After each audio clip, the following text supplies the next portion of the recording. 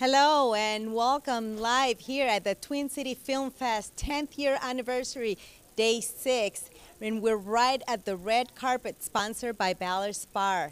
And next to me from Massachusetts, we have Andrew Gibson, the director and co-writer for Gutterbug. How you doing today?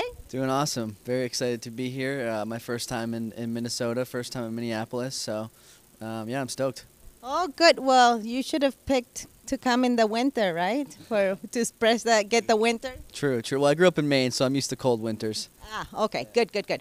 Well, let's talk a little bit about your film. So we're very excited to have your film here in the festival. So can you tell us where that idea came from? Yeah, it was inspired by my time living in Allston, Massachusetts. It's like a rock and roll neighborhood in Boston. And the summer that I moved there, I was seeing a lot of homeless kids around the streets. And I would see them at coffee shops and at liquor stores. And I'd also see them like at night, on the town at music, concerts and stuff like that. And was just kind of interested in that lifestyle, like that vagabond kind of lifestyle where like you're kind of choosing to be homeless, you're choosing to be free from society, choosing to live on the streets. And so we kind of just started working on, me and my co-writer Chris Tobin began working on a story about like one of those, a non-fiction story, a fiction story about one of those characters. So how long it took you from the moment you started until you got it ready to roll? It took us about a year to write it, and then we filmed it in 17 days, and then it took about a year to edit it. So all in all, probably like two and a half years, I think. All right. And what about your lead actor? Can you tell us a little bit about him? Yeah, he's amazing. Andrew Yackel.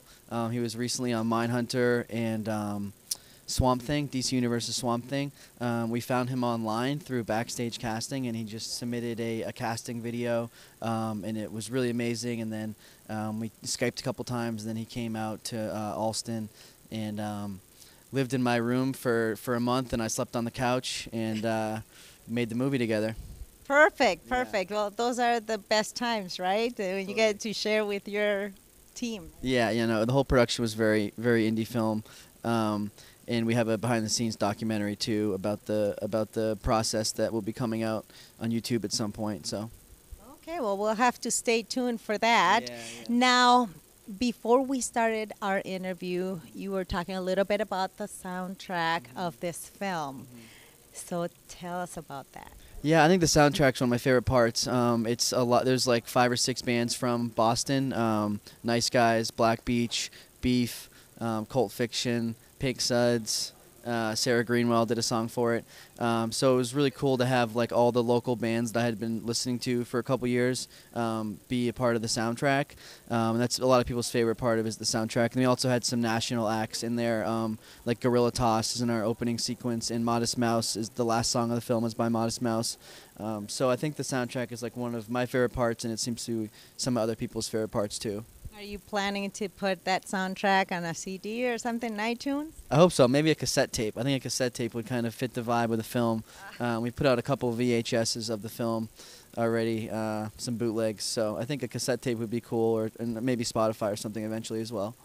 Very, very cool. Yeah. Well, tell me, what challenges did you face going through the process of the film?